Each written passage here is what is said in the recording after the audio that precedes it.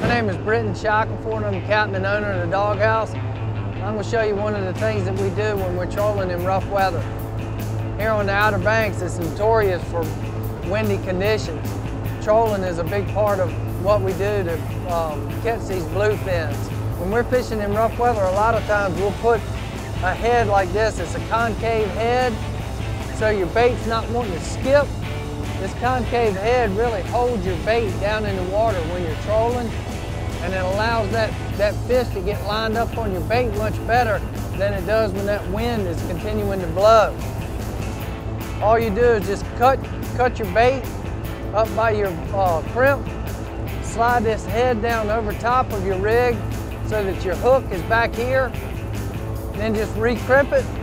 And now when you let this bait back there, that bait is going to settle in the water and it's going to continue to go along, and your hookup percentage is going to be much better. So that's how you rig up to troll in rough weather.